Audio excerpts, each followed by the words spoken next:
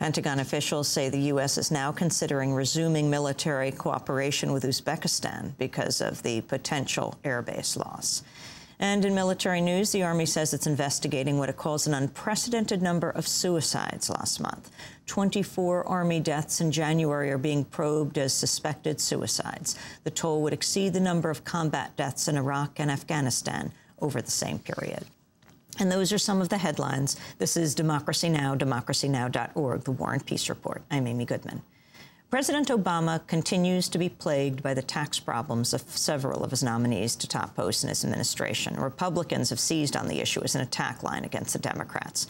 Representative Eric Cantor of Virginia, the House Republican whip, recently told a party retreat, quote, "It's easy for the other side to advocate for higher taxes because you know what? They don't pay them." The series of nominees with tax problems started with Timothy Geithner. As Treasury Secretary, he now oversees the collection of taxes, but he failed to pay $34,000 in taxes until he received the offer of a cabinet job.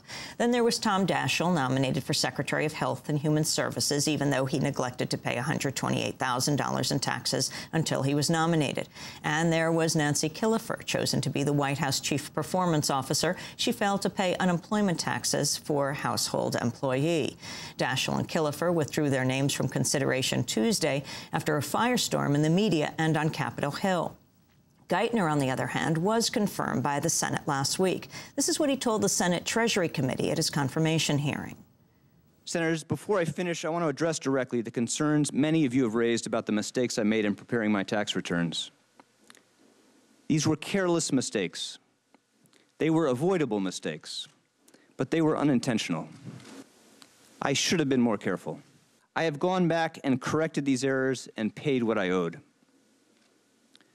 I want to apologize to the committee for putting you in the position of having to spend so much time on these issues when there is so much pressing business before the country.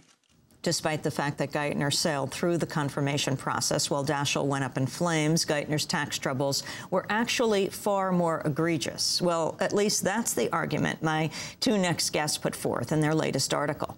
Don Barlett and Jim Steele are contributing editors at Vanity Fair who've been writing about taxes for nearly 4 decades. They've won virtually every major national journalism award, including 2 Pulitzer Prizes, 2 National Magazine Awards. Their latest article appears in thedailybeast.com. It's called Why Geithner Was Worse Than Daschle. They're the authors of 7 books, including The Great American Tax Dodge, How Spiraling Fraud and Avoidance Are Killing Fairness, Destroying the Income Tax, and Costing You.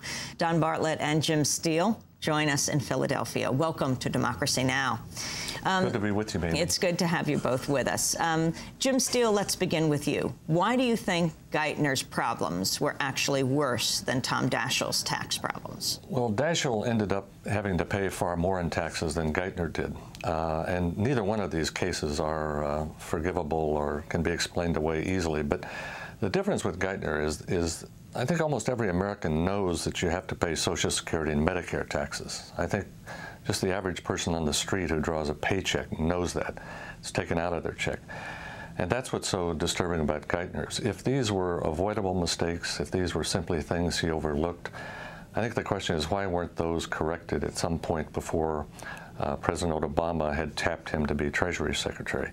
This is the thing that's actually disturbing about both of these cases. Both Geithner and Daschle went back and paid these taxes, but only after their names were dropped into that hopper, which suggested they were going to be cabinet officers. If these were truly into those categories of those kinds of mistakes, the question is why wasn't that done at some time in the past, especially in the case of Geithner, where he had been audited by the IRS for previous tax years and had paid some additional taxes at that time. It was only after he was suggested for the Treasury Secretary and the vetting process began that he then remitted these additional taxes. Don Bartlett, explain further exactly what the taxes were that Tim Geithner paid and didn't pay, and what the relation was to his work at the IMF, the International Monetary Fund. Well, as Jim indicated, these are the payroll taxes, Social Security, Medicare that everyone has to pay. And, you know, the tax code is complex. Everybody knows that. It is easy to make a mistake. But the reason we said that Geithner's was far more egregious is this. He signed a piece of paper acknowledging that he owed both taxes while he was employed by the IMF. He then collected the money from IMF to pay the taxes. Now, most of us, you know, the payroll taxes are withheld. We don't get reimbursed for those taxes. Comes out of our own pocket. But Mr. Geithner not only signed a paper acknowledging he owed the taxes, he collected money to pay the taxes and then didn't pay them and pocketed the money. This is why it was far more egregious for him, and why, you know, the New York Times demanded that Tom Daschle withdraw, and he did, but the same demand was not put on Mr. Geithner. And even more disturbing is the fact that only one Democratic member of the Senate Finance Committee voted against Mr. Geithner for this reason. That was the Iowa Senator Tom Harkin, who said he just couldn't support it. And Harkin was right, because the message this is sending to the public at large, the tax system already is as close to collapse as you're going to get as a result of it not being enforced evenly. The double standard on tax law, as you indicated in the introduction, Jim and I have been writing about taxes for almost 40 years. Our first series that won the Pulitzer Prize was on the unequal enforcement of the tax code, and that was back in the 1970s, and since then it has exploded. And what is happening now in Washington just captures where it is now. Here you have the Senate Finance Committee approving this, and you have the Senate overwhelmingly approving it.